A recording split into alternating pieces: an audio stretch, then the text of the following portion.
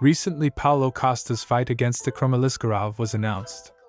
Everyone expected the Brazilian to fight Khamzat Chimaev at UFC 294. But instead, the main promotion of the world decided to give a chance to the gaining momentum contender from Russia. The fight will take place at UFC 291 in Salt Lake City. Hello fighters. This is World of MMA.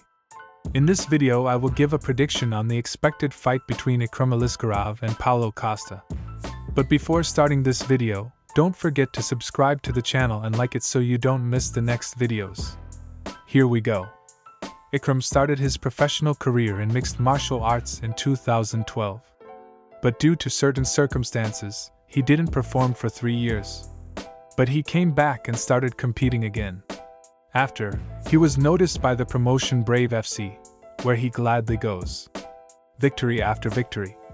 It seemed that nobody would be able to stop him, but on the horizon appears well-known Khamzat Chimaev, who as well as Aliskerov has no defeats. Although the fight lasted less than a round, but we understood what kind of competition Aliskerov gave Khamzat.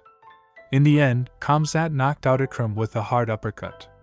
After that, Ikram went on another winning streak and then decides to take another step. He moves to Khabib Nurmagomedov's promotion, where he makes himself known to the American public. Then he is spotted by Dana White and offered to compete in the Challenger Series, where he shows a brilliant performance, and eventually he is in the major league of the world. He was given the famous middleweight Phil Hawes as his debut. Many doubted whether Ikram would pass such a serious test. After all, Hawes is an elite caliber fighter, but as we saw, the knockout in the first round convinced everyone. After this fight, they announced Ikram's fight against top fighter Paulo Costa. If he defeats the Brazilian, he will 100% immediately climb into the top 10, and possibly into the top 5, where he won't have much left before the title fight. Now let's break down this fight to see if Ikram Aliskerov is even capable of pulling this kind of middleweight opposition, or if he hasn't matured to this level yet. Right now let's give a clear and concise answer to all of this. Let's start with the striking, and the first one we have is Brazilian Paulo Costa. I can't say anything great about his skills. Yes, he has a lot of experience with elite-level percussionists. But he's shown himself to be a poor performer. His style is built on knocking out his opponent with the first punch, and that's why as soon as Paulo got closer to the top 5 he started having problems. The middleweight elite has no problem outworking the Brazilian, who when he goes into exchanges, doesn't look behind the defense at all. He knocked everyone out when he first came to the UFC. Knockout after knockout. Everybody had high hopes for him. But as soon as he faced a top 5 fighter for the first time, like that fight against Yoel Romero, everything fell into place. Let's move on to Ikram Aliskerov. What can I say about his striking skills? After watching most of his fights, I realized that he likes to mix wrestling and striking. And then he has a good advantage. Remember the Chimaev-Ikram fight. In that fight, the Dagestani in the beginning hit Khamzat pretty good, and that uppercut was more or less a surprise than a planned punch. As for Ikram's punching power, it is still present. His powerful double in his fight against Phil Hawes is the proof of that.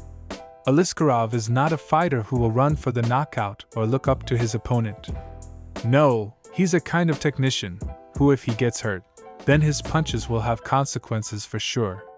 So, Costa certainly should not relax. What can we say about the result? It will be very difficult to choose a favorite, and after a lot of thinking I'll give the advantage to Paulo Costa, who is more experienced and technical. Moving on to the skills on the ground, where Costa is also not in top form and defends himself against every takedown.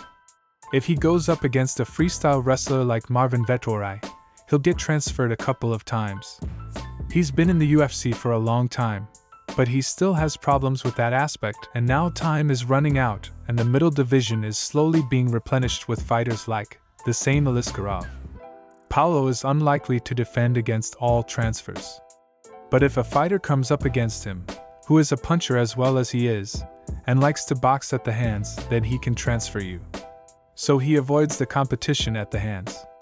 As for Ikram's wrestling, it's at the highest level. But we must not forget who he fights against in the octagon. From the famous top wrestlers, only Khamzat Chimaev, in a fight with whom Ikram showed a brilliant defense against takedowns. By the way, an interesting fact is that Aliskerov is the only fighter whom Khamzat has never been able to transfer. But that was a long time ago, and it is a big question how he will present himself now. But so far he has been able to cope with the lower-ranking opposition without any difficulty. Takedown and Kimura. This is the plan he has for almost every match he plays. In my opinion, the favorite here will be Ikram Aliskerov, who is an elite wrestler. Let's move on to the cardio of the fighters, and as we know, the fight will be 3 rounds, where we are going to take apart this particular segment. Ikram has been through the 3-round mark many times in his career, where he has looked perfect. Many say that the Brazilian has the experience to fight in 5 rounds. But it's a 15-minute fight, and the pace can be completely different. As for Costa, he has more experience and knowledge to go the whole distance. But in 3-round fights, he mainly likes to get into fights where he can leave everything he's got. But all the same, due to a little experience, I'll give this aspect to the Brazilian. As for experience, Paulo Costa is the favorite, because he fought many of the top fighters of this division.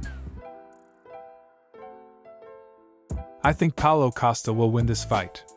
With his experience and punching power, he can hit Ikram and knock him out like Khamzat did. What do you think, friends? Write your thoughts on comments. Goodbye.